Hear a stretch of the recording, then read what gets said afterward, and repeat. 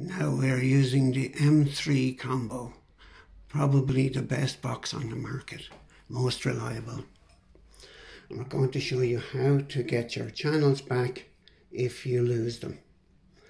So I will take you to the remote control and you'll see that button with sat on it there, and sleep on one side and sat on the other.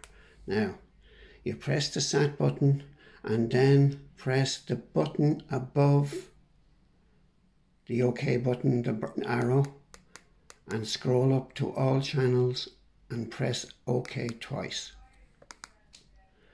Now we'll show you what happens when you do this. You knock off the UK channels or the Irish channels. Now Wojciech is going to show you how to get the channels back. So you press the sat button, scroll up to all channels and press OK twice, and then come back and look, say, check your channel list there. You have all your Irish channels.